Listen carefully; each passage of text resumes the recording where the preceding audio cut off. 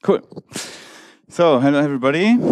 I'm Vince, and that's Julian. I don't know if for those who have been last year in Lag and the years before in Graz and Karlsruhe, I've been playing at the Linux Sound Night with my band. It was the cello thing with electronic music.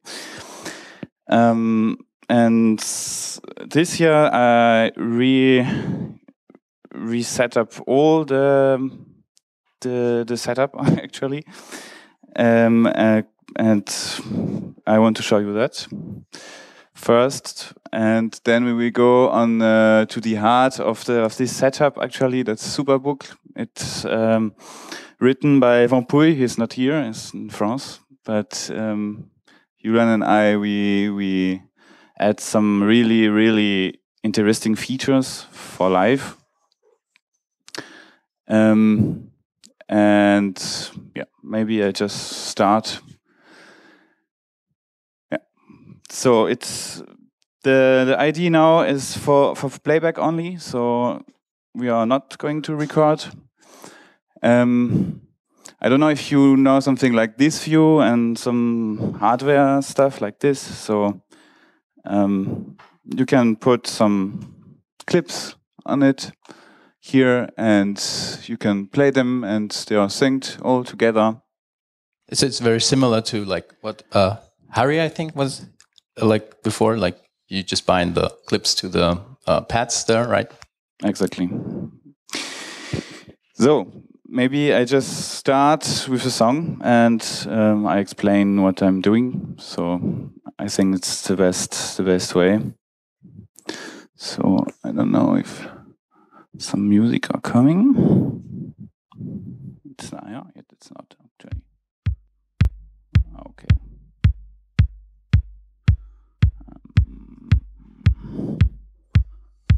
So.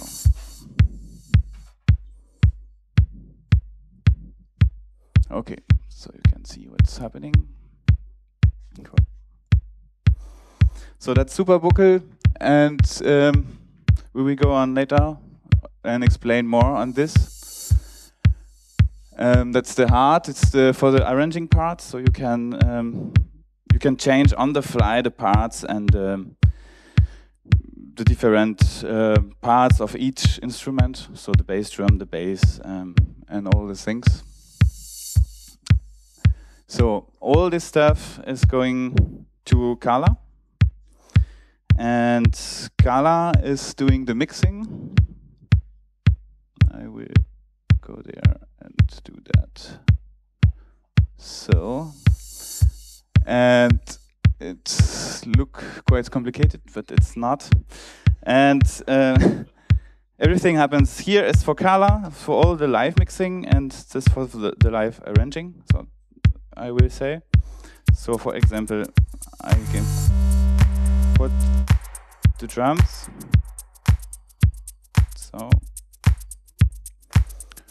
So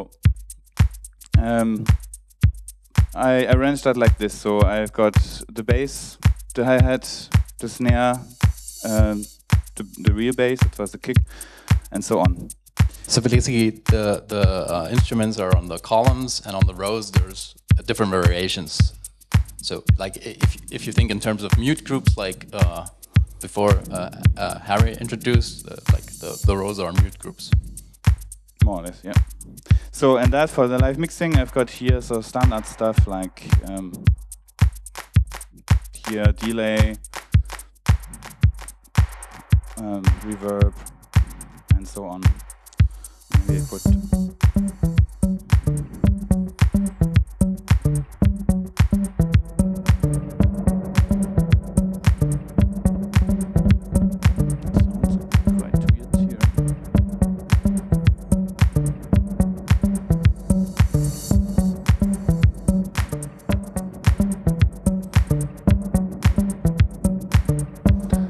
Okay, so and then with that I can arrange something. I can say, okay, I want to have the next part.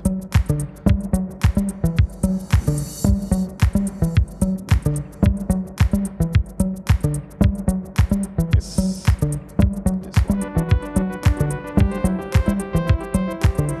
I can mix all the things here. I can just bring the slider down, or individually set them up.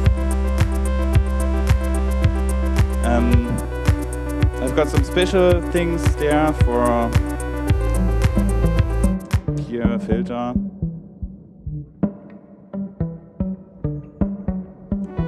And so on. And in SuperBoucle we implement the scene management. So you can record a scene, it's like a state. So I can call it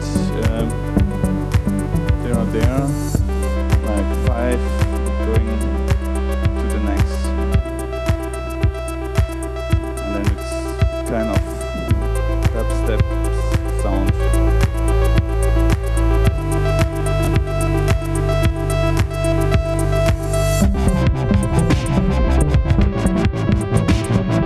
So you can see, I guess that's the difference, like we're only switching on the based on the MIDI clock, like, and you can set individually the points where the for each clip, but usually like in a simple setup they will all be on the same amount of beats where the switch happens.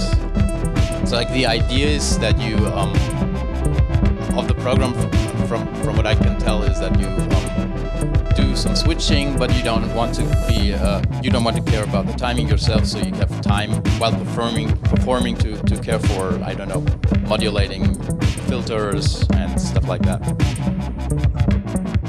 So yeah, and then I go some special effect and stuff like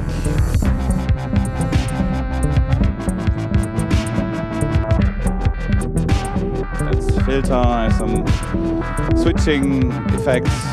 A lot of them I wrote them in Faust, so and put them as LV2 and into Carla. So for the mixing, so for example, each mixer strip is one L4 So yeah, and then I've got 2 special things. I wrote yes.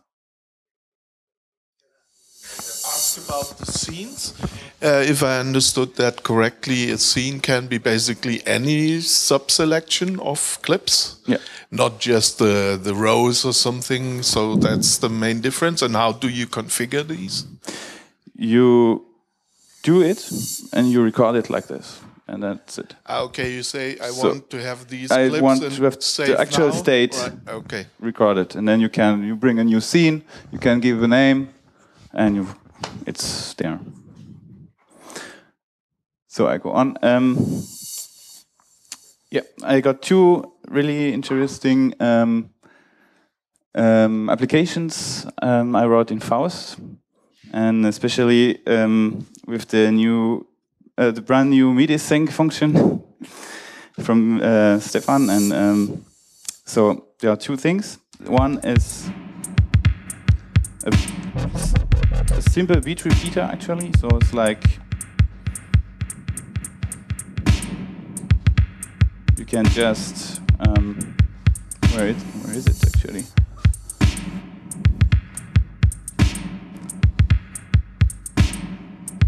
It's this one. This one. So you can change the length of the loop and like classical stuff. You can do triolets as well. So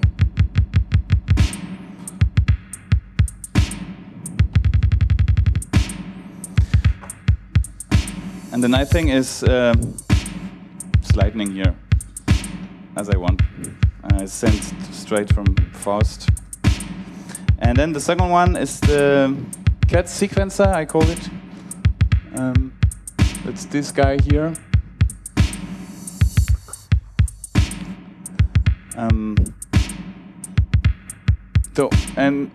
Actually it's really easy. It's on the bass line for now. And it just starts with the timeline and put kind of step sequencer on it. It's not a step sequencer, but there are 8 steps and you can just mute them. So if I got the bass, I can change the bass on the fly like this.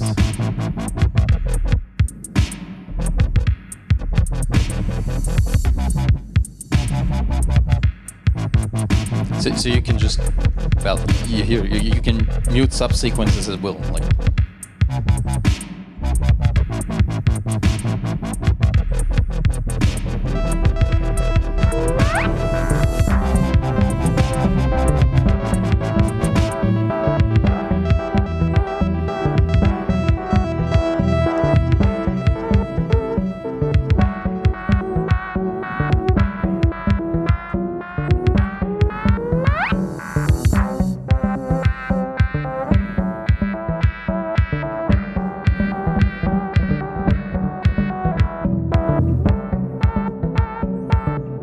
So, and then you can play with it.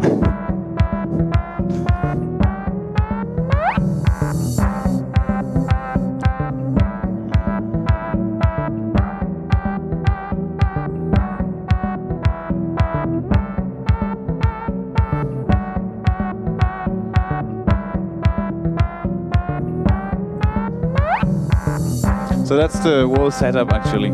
So what I'm presenting now is only the playback part, and it has tons of other stuff like with Yoshimi and Super Looper with the keyboard, and there's an analog synthesizer, analog delay line, and analog loop station. It is synced with MIDI clock, and everything is rooted in Carla and stored in Carla, and mostly if I start Carla, all the connections are there.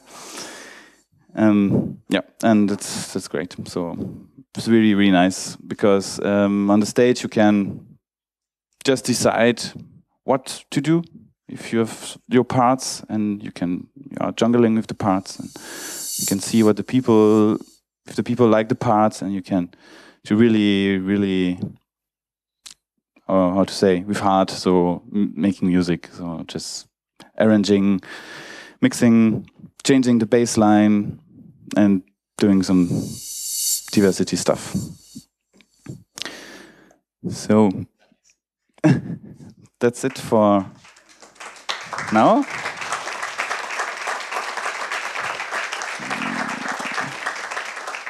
Yeah, that's yes. So maybe how much time do we have now? Okay, maybe we go on SuperBoucle a little bit more. So it has we do that like this. So you have a matrix of clips. You can load samples with drag and drops actually. You can, here are the properties of each clip. You can say the amount of beats is the clip, and you can prepare everything for your live session. But there were a lot of really interesting things they were missing for the real live performance, and we implement that with Julian. We'll just show them. One is the playlist editor. It's like you can just on double click change the song. So you are on the stage, you don't need to go to the menu and open and look for a file somewhere. That's really, really handy. There are the port manager, so now you can add as many ports as you like. So there means audio outputs. Yep, because the idea is like you're only doing, you're not doing a lot of signal processing or filters or whatever in this piece. You're just doing the whole arrangement part. So what you want to be able to do is like do like all the other things with other check components or whatever. And so we need multiple outputs and need those to be configurable. That's why you want to have like some. No. So in that setup, I've got 8 stereo outputs. They are all going to Carla and mixed after. Then we implement as well the mute groups. That was very interesting before with Harry. So, but these are only classical mute groups in the term that it's a group of clips, and with the constraint that only one has, or only one is allowed to be playing at a time. So if I start this one,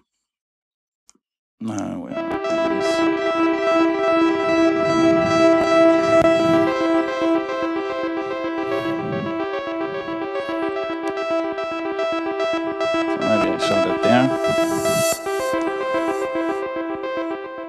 So if I start this one will stop, and this one as well, but it's already stopped.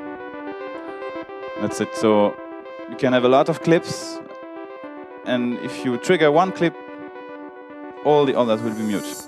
So especially with bassline or whatever, if you have different parts, you don't want to have two bass lines at the same time. That's the concept of mute groups. You can put them there. And yes, and we have the scenes. And as told before, the scenes are just a state of whatever you did just right now. Something maybe really nice. You say, okay, I record the scene, and you call it later. So it's just a subset of the clips that are available, and the way it's implemented right now, you can only as soon as you say you want to be in a scene, the whole global set is the global state is restored. All the scenes that are all the clips that are in the scene are activated, and the other ones are turned off. Exactly. So the best example would be you have a chorus and a verse, and maybe you want to have different parts from the verse in the chorus or whatever, but at one point you want the real chorus, so you can scene and it's done.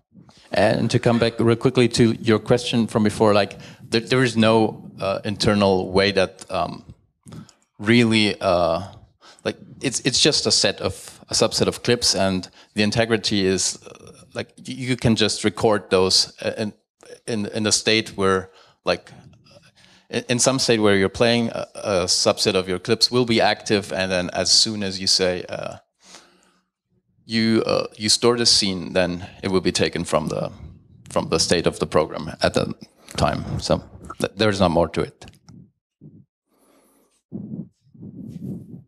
All right. So I think we are done with SuperBoucle. Do you think? You're right. It's in it was in a very basic state. 1 year ago, when Vince discovered the program, kind of, or he found the GitHub repo, and he's okay, we need more things to make it practical for him on stage. So we started implementing those things over the last year, but it's still we're thinking a lot about. I don't have I don't know many people in the scene or who are actually performing. So an interesting thing for me to know would be what are interesting features. So we're maintaining a fork of the original thing and pushing things upstream, and the state it's in right now. We have a lot of things in the issue tracker. So I was going to present a little bit ideas for features, and it would be interesting to. Talk about it, what you think would make most sense or just doesn't, or concept-wise. So yeah, right. Let me find the slides. No, I didn't. Do you have any questions? Yes. Yeah. Okay.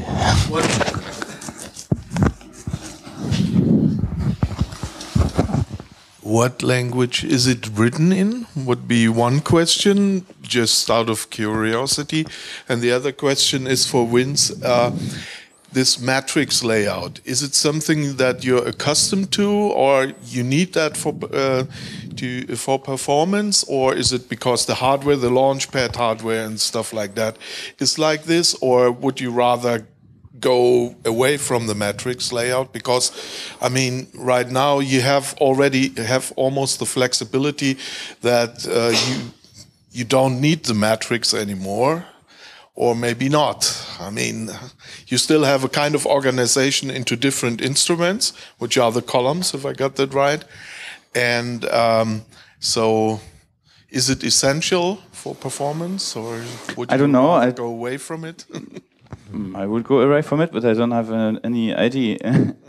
Well, it's really convenient because you can just say, in my case, I just put all my bass drums there, all my hi-hats there, and I know, okay, that's the first, and that's the cello, and yeah, I can. It's convenient, and it's go through the line, and then it will be mixed. So I've got them like this actually, and so I know one line is one instrument, and it's written in Python. It's Python and Qt. Qt. Yeah. Qt. Are you also thinking of implementing live sampling? You're using Super Looper and an analog looper, but it would be nice if it's integrated, right? It has it actually. It does. It does have recording features, yeah. But Vince is not using them, so we haven't been looking into those or how good they're working. We never even tested them, but theoretically, it does have that already. Yeah. The first idea was to bring it to live on stage capable software. So and it has the recording facilities, but I really didn't try them really. And I use Super Looper because I know it, but it's the next step actually. It's looking if it's working or not with the recording. Yeah. Yeah, but for now we were deciding really to focus on like the performance part and like think of the samples as a black box that come from somewhere and they're already there, and to optimize the ways to interact with those devices. And also I think like we're pretty much tied to the layout of this device. That's also the reason that you picked the software in the first place at some point, because like it's a nice device.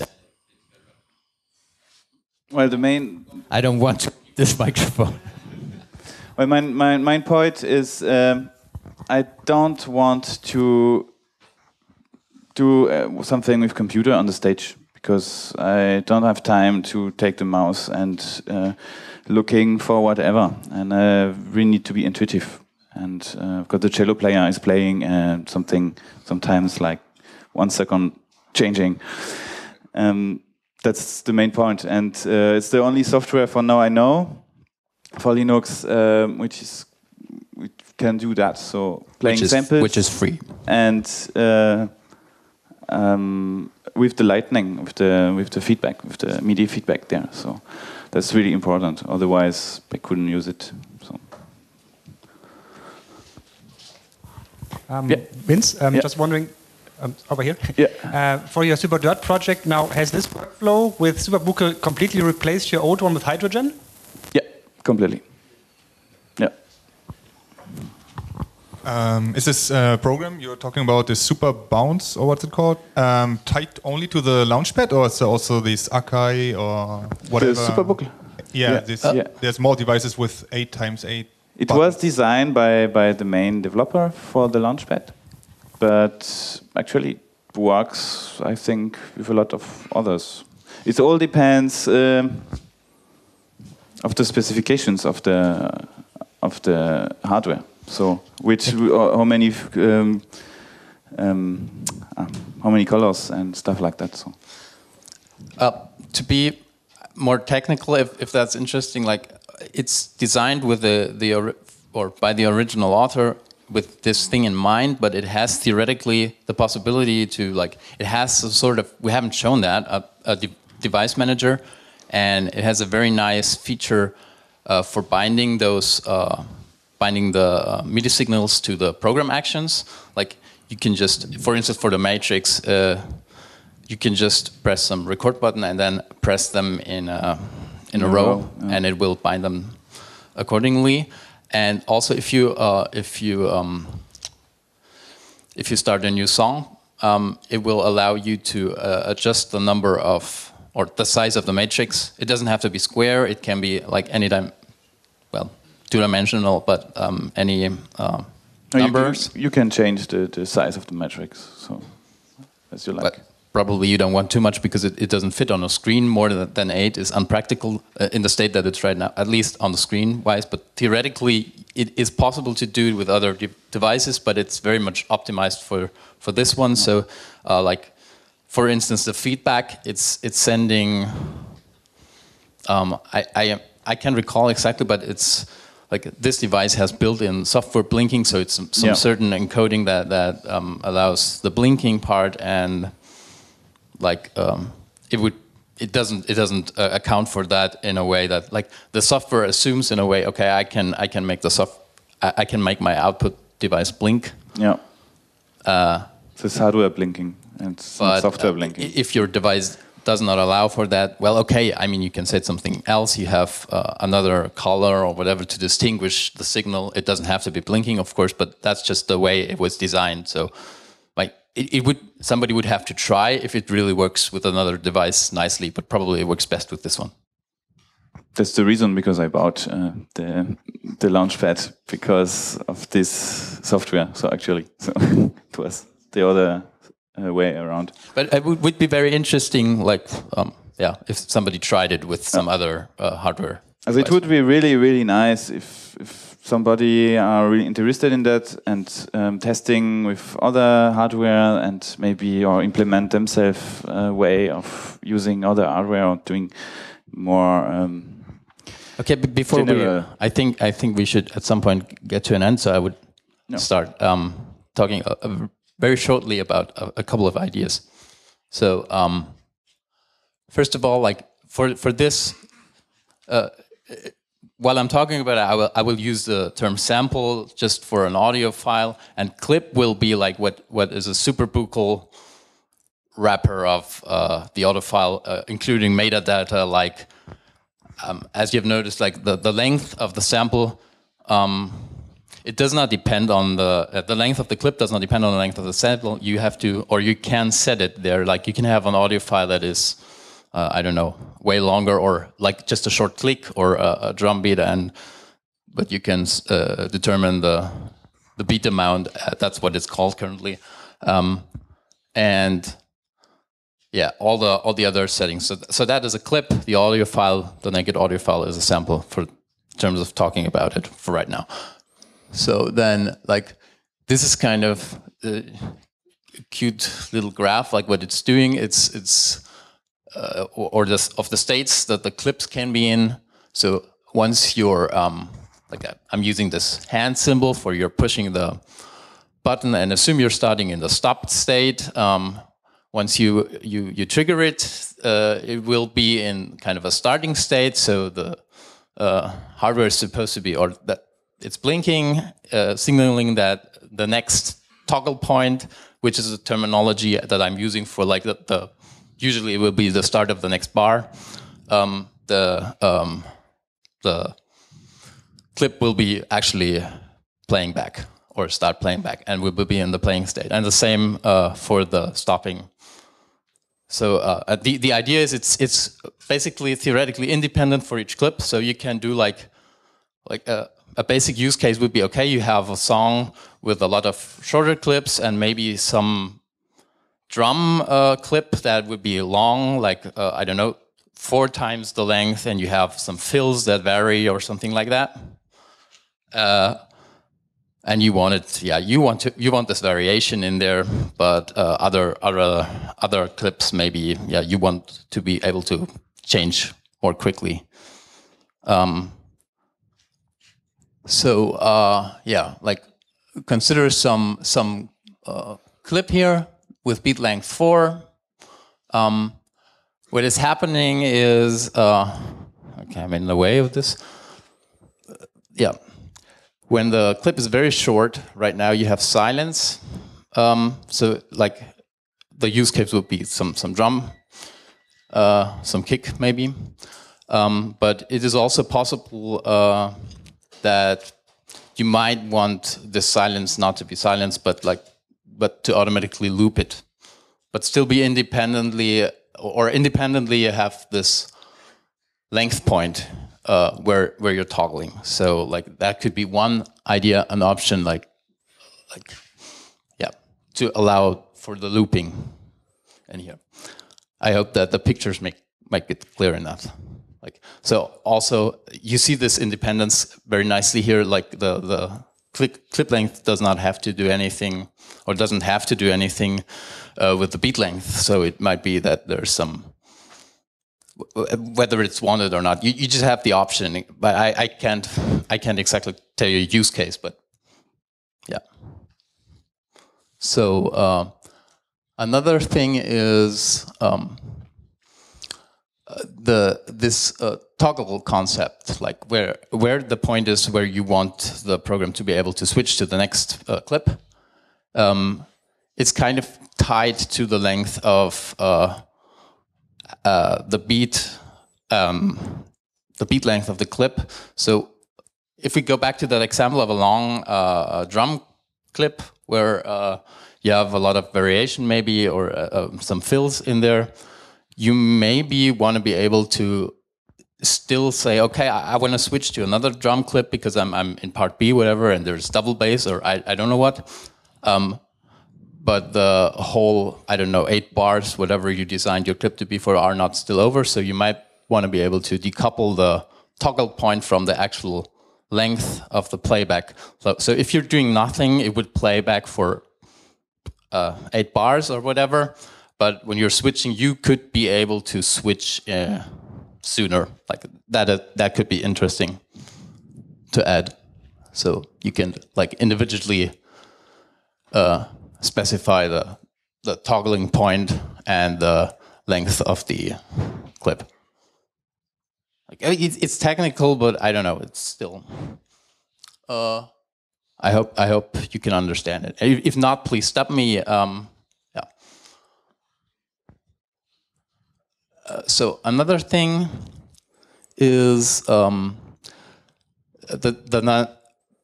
this concept of having an independent, or having a point where you push and the point where the clip switch being independent, and the toggling point to some degree being tied to the MIDI clock, or is nice, but probably you also at some points want to have some ability to actually play back some sample immediately and be not restricted to have to wait for the next thing. So have something like, I don't know, some sample. I don't know what would be a good use case, some scratch or whatever. Yeah, that you want to be able to just immediately play back. So that would be some other thing. And there could also be variations of that, like a monophonic version where you just you push and it's played back, and if you push while it's being played back, your push is just ignored, and just like it's displayed on the bottom in the graphics. Then you could also have this monophonic version with some start-stop behavior. Okay, I also thought of some other thing, like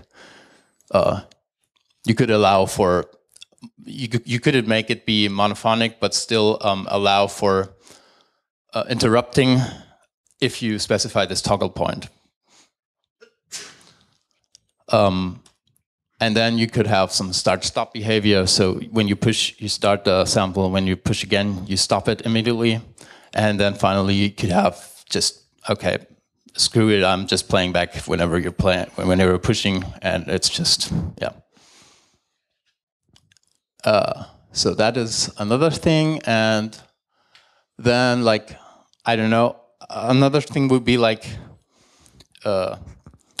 you could want to play back a sequence of triggers.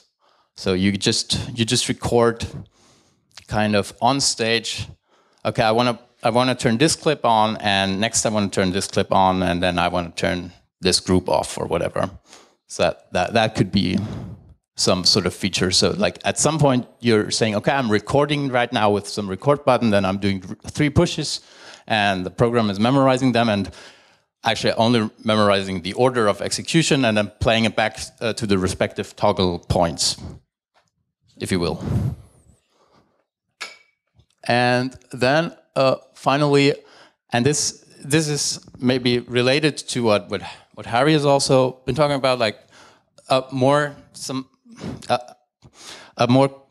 general view on the concept of a group of clips, but I'm not quite sure what other things there could be. But the things that we were talking about were like, well, mute groups, classical mute groups, then like a scene that we've already in there, which is a group which should be started together at the same time.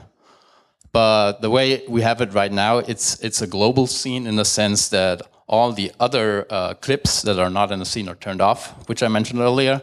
And then you could also have something like, okay, I'm individually having, I have samples for drum sets, for kick, for bass, whatever. And then I could have a small local group of kick, snare, hi-hat patterns that belong together. And I want to be able to turn them on, but not turn anything else off. So like just some sort of subgrouping of clips. That could be also something. And then, yeah, okay, well, generally, okay, you might want to have something like be independent in terms of, like, what we were thinking about a use case was, okay, assume you have the classical mute group, like you have some bass samples, and then you have some piano samples, whatever. And they're both in mute groups, but you have something like, okay, one of those bass samples and one of those piano samples really don't go along very well. Like they're all, and all combinations, they're sounding nice, but you don't want to have some combination of bass and piano together because they're just not sounding nice. Let alone something like A-B parts or harmonics. Like we're not even thinking about that, but you could just have like the requirement for more constraints, but you could realize that with multiple mute groups in a sense. But I'm not sure if like really decoupling the clip from the whole group would make more sense. But like, so I was thinking, I don't know, maybe somebody else can think of it. So you could like just make some tiny API, like just some interface for what groups can react on, and then implement those standard things and allow other people to like just with a couple of lines of codes write some custom group behavior or something like that. So those are actually basically the ideas. Then there's how are we on the time actually? I don't know. It's quite late. Yeah, 39. Okay, I think we're 10 minutes over. So yeah. Let's cut that short. So actually, that's it. If somebody has, probably you're all hungry now and want to go food, but if at some point somebody has ideas or right now questions about those features or ideas how like things could be, or concepts that could be better, yeah, we'd be happy. Yeah.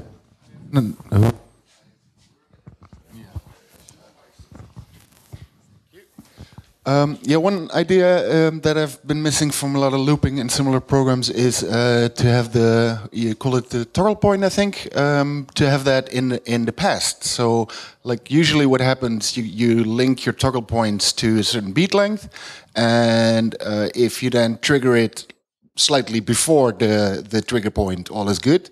But if you're then slightly too late, then it waits for a whole new period. And it would be nice if you could make that configurable, like maybe if I'm just a bit over, then consider it the last beat trigger point, or maybe you could say if I'm within the first half. So like, I don't know, you're recording a loop and you in the second half you decide, oh shit, I'm fucking up. I just want to use the first half, and then you say stop, and it knows, hey, we're not at the full length. Am I making myself clear? Well, at least I was thinking at least it would be nice to bypass the behavior that the clip is waiting to the next bar. So if you are straight too late, maybe with the shortcut or something, just unmute it. Yeah, the big question to me seems to be here, like, how do you want it to behave? Do you want like some manual override where you control that, okay, now I'm late, but I still want to change it. I want to ignore the automatic thing that the program forces upon me. Or you could also be like, okay, if I'm like only that much late, then I can automatically recognize it and still do it. But that might also lead to some unexpected, like if somebody is used to like doing it very early, I don't know. So the question would be, what would be the best way to approach it? Like rather some manual override or some threshold that maybe in options is settable for the user or whatever.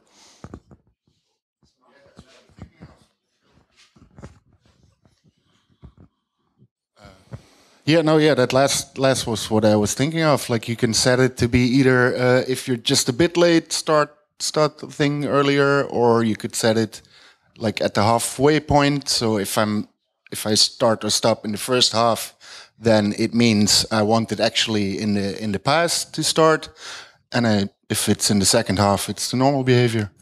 Like those would be the two use cases I would find useful. Next person. So there was a question on IRC just there. Can mute groups be nested? So can one mute group control another set of mute groups and that actually influence the clips?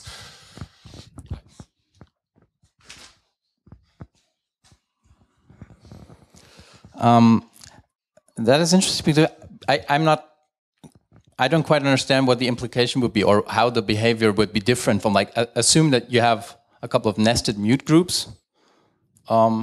Maybe I'm being stupid right now, but like from what I was thinking of a regular mute group, the behavior would simply be like, okay, I'm unifying all those nested and then it's the same. What is the difference? Okay, we just go on with the next question and you come back to us. Go on. Okay. So currently you trigger clips, audio clips. Are you considering triggering effects, for example, specialization effects or transformations also? Well, you are triggering MIDI actually. So you can as well, you can go out of SuperBoucle and do whatever you want with MIDI. So if you have a plug-in. So how I understand it, we're not controlling effects with SuperBoucle itself. So that's if you consider the setup that Vince is using, he's like we got like 8 outputs out of SuperBoucle. They're going in Carla to wherever, I don't know. Effects, or to Ardour if you like to record whatever. And then at that point, those are usually also MIDI controllable. So the controlling of effects, the way the setup works right now is handled there, and we haven't really been thinking a lot about integrating this But you can do really nice things, like you can just record on a MIDI track your performance with GoTractor or Ardour or whatever, and just play it back, and it will work. You can go and have a beer. So there was no follow-up from IRC yet, but Faust asked, how often has Carla crashed so far? Sorry? How often has Carla crashed so far? It has never crashed now on the stage. Sometimes it doesn't work with the external MIDI hardware, or I don't know, the connections are lost. I don't know really why. But mostly it works, actually, yeah.